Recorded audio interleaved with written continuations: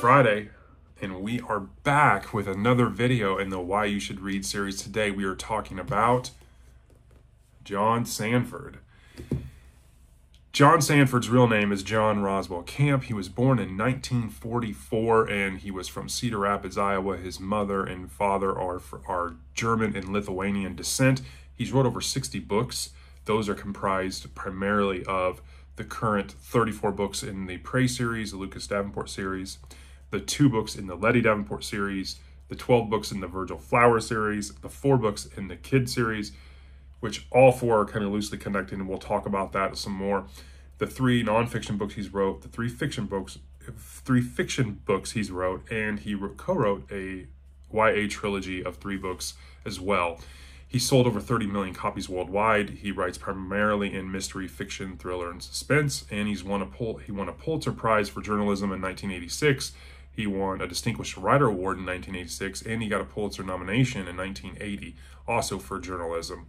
His parents were Roswell Sandford Camp, and that obviously, as you can tell, that name was used as part of his pen name, and we'll get into that in a minute, as well as his mother was Anne Agnes Barron. He received a bachelor's in literature and an MBA in journalism, both from the University of Iowa. From 1971 to 1978, he was a journalist for the Miami Herald, and in 1978, he moved to St. Paul, Minnesota, and that is significant, as you may or may not know, because most of the Prey series, especially at the beginning, takes place in St. Paul, where Lucas Davenport resides. So, in 1986, he got the Pulitzer Prize win for a feature that he wrote as a journalist, and it was around Americana and life on the farm. In 1989, he wrote 2 books, his first 2 books. The first one was Fool's Run, which was book number 1 in the Kid series, and Rules of Prey, which is the first in the Davenport, our Prey series. His publisher agreed to publish both books, but wanted them under 2 different names, and so he went with the pen name John Sandford for the Prey series book, and stuck with John Camp as for the Fool's Run or the Kid number 1 book. And so the Prey series really took off, so he kind of just stuck with the pen name from there. So I thought that was really interesting. The Prey series' popularity spawned some other series based on characters that had played a role and Sandford felt like deserved their own series, which I'm glad he did. In 2007, he spawned the Virgil Flower series. In 2022, he spawned the Letty Davenport series. And along with the 4 kid books, they're all loosely tied together. We'll talk about that as well in a minute. There have been 2 Prey movies that have been, or 2 Prey books that have been adapted to movies. In 2011, Certain Prey, book number 10, was adapted to a TV movie, and Davenport was played by Mark Harmon. And before that, in 1999, Mind Prey, book number 7, was adapted into a TV movie, and Davenport was played by Eric LaSalle. He co-wrote a science fiction book, Saturn Run, with famous photographer Kai Tyne. It's spelled C-T-E-I-N, but that's how it's pronounced. Apparently, he is a famous photographer, very introverted. I don't know much about him, but on some of my research, he has some writing, but he predominantly favors photography, and so you should check him out. In 2006, he contributed to a short stories collection titled Murder in the Rough. It is all kind of tales from various authors that revolve around murder in the game of golf, which I found really interesting. And apparently Otto Penzler was the editor, and there's other books of a similar vein, like kind of a sports murder mystery type series type thing. And so I thought that was really interesting. Sandford Camp is also a friend of fellow Minnesotian Chuck Logan, who is a crime drama writer. Sandford is also very heavily interested in art, photography, history, and outdoor sports, hence probably the reason he knows this Kai Tyne photographer person and how they probably got together to write Saturn Run. Sandford has lived in Lakeland Shores, Minnesota, Pasadena, California, and also in Santa Fe, New Mexico. So why do I like Sandford? I really think his characters are phenomenal. Obviously, he's launched multiple series, and they're loosely connected, but I just find them great.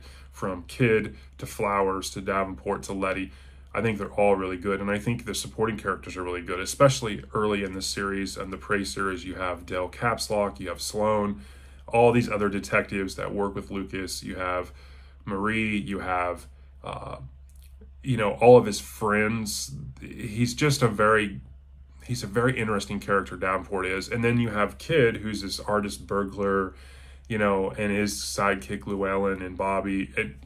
They're just very likable, relatable characters that you pull for, that have very interesting traits that spawn interesting kind of side plots amongst the main stories. And I find that just really interesting, very dynamic. It's nice to see his characters over time evolve too, because he really writes emotion well, in the sense that they grow up, they age well, and I really like that. His writing is very accessible, it's easy to read. It can be rough, especially when you're reading the Prey series at the very beginning. Some of the Kid books as well. I mean, some of the material can be pretty nasty. I mean, he deals with a lot of various topics, especially when they're doing investigations of people that are murderers, people that are rapists, people that are, there's some heinous crimes. So just be warned. I mean, it doesn't get too bad, but there's definitely that content in there. The pacing is usually great. Most Sandford books are 350, 400 pages. You're not going to get any surprises really there, and the pace is done really well. There's not a lot of fluff. It moves fairly well. You get through the investigations at a pretty good clip. So, in terms of the best of Sandford's, I could get in. This could be a huge. I mean, I've got so many back there.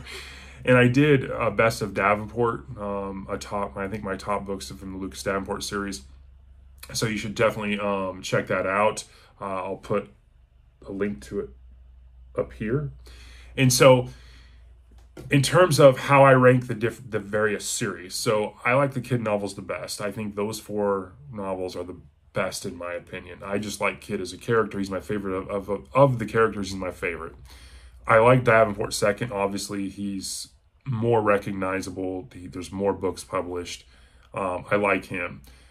Flowers is my 3rd favorite. Letty is my 4th favorite in terms of the books. And so I'm going to be making my way through the Flowers books next year and reviewing them on the channel. So be on the lookout for that. But that's kind of how I rank the characters in the books that he has published in these various series. So in terms of where you should read, where you should start, my recommendations, I say if you're crazy like me and have OCD, the online has great resources. You can do it a couple different ways. You could do it basically in publication order, and kind of go through there, because then you'll bounce around from the Kid to the Davenport to the Flowers to the Davenport and then end up later from Davenport to Letty and back. You could do it that way. Personally, I think you should start with the Kid books. I think those 4 are quick reads. I think it really gives you a taste of Sandford's writing. And so I think you should start there and then move into the Rules of Prey, the first book in the Davenport series, and make your way through there. And then if you want to bounce around between the Virgil Flower books when they come out at midpoint, roughly, and bounce back and forth between Flowers and Davenport, you can do that. That's fine. But you don't really have to. They're all loosely connected. I mean, you could start with the Rules of Prey and the Davenport books, and then when you get time, go to Kid, and then come back to Davenport. And I don't think you'll be missing much. Kid plays small roles or small kind of homage mentioned to him. There's a couple books where he helps Lucas investigate and gives him his take on art or cybercrime and that kind of thing. Obviously, whether in Lucas, they have one of Kid's paintings in their house, and so there is they come over for dinner and that kind of thing, but it doesn't really help. You don't really have to know much about Kid to enjoy and appreciate Davenport, and vice versa. There's also standalones. I enjoyed Dead Watch, I enjoyed Night Crew, and I enjoyed Saturn Run. So if you want to start there and maybe get an introduction to Sandford as an author, those are all really good choices, and I think Dead Watch and Night Crew are really good books as well. My overall thoughts, I think he's a great thriller writer. I have read all of his books except for 9 of the 12 Virgil Flower books at this point. I haven't read the YA books or the nonfiction books, but down the road, I might get an inkling to do so. But like I said, I'll be reading and reviewing the Virgil Flower books next year. And so I think he's great. Like all writers of long series, you're going to have some books that are good, some books that are just okay, and some books that are really great. And that's true of any writer in any series, really, when it comes to characters that span a course of a long, long time. And so overall, he's worth the investment. He's definitely one of those authors that I wanted to do the research and do this video. So obviously I enjoy him, and I hope this was helpful, and I hope you have a great Friday. Have a great day. Thanks.